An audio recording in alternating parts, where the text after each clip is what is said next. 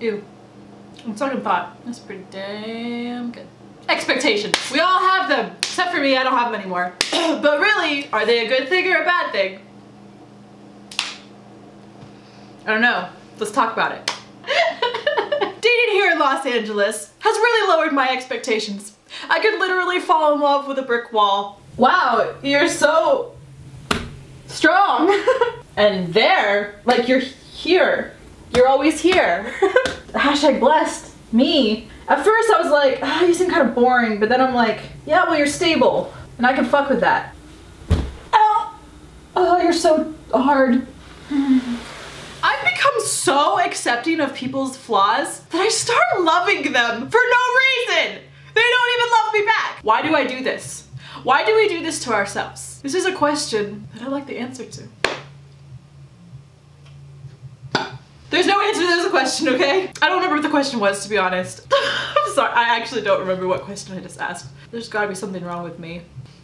Sometimes life doesn't make any sense. Sometimes people don't make any, most of the time people don't make sense. Yes, expectations, that's what we're talking about. Low. Fucking low, fucking low. I have a type. Fuck, no, I don't have a type. Be alive. I mean, do you really even have to be alive? I understand that this may seem confusing to you, but that's because I'm confused myself. Whenever I put videos out there and people are like, what the fuck is wrong with this girl? What is she talking about? And why can't she get her words out? It's because I don't actually know what I'm talking about and I don't know how to speak properly. I also can't think and talk at the same time. You get what you get with Victoria X Rave. This is like my magic forgetting cookie. Every time I take a bite of it, I forget what I'm talking about.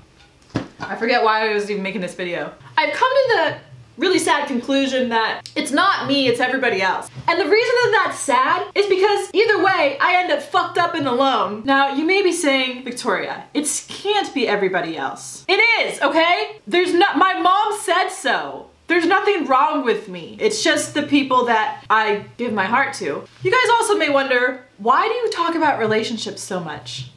Is that all you think about? And to that I say, no, the only reason I talk about it so much is because I've never actually had a real one and I just like to experience it. Is that so wrong? I'm a big person of experiencing things. I would love to experience things if I haven't had it before. It just seems so exciting.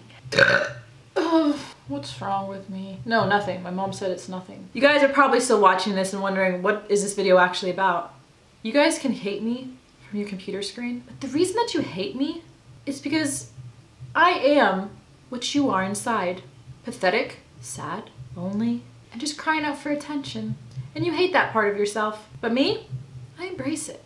The more that you own, the less that owns you. Wow! I just want to talk about how low my expectations were. And they're pretty low. The thing with that, I'm always pleasantly surprised. Like if I'm seeing someone and they text me, I'm like, the fuck? Is this person an angel?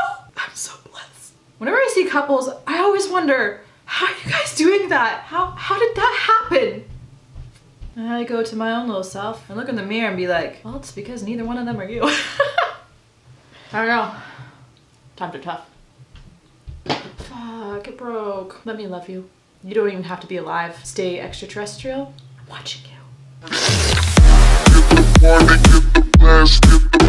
you.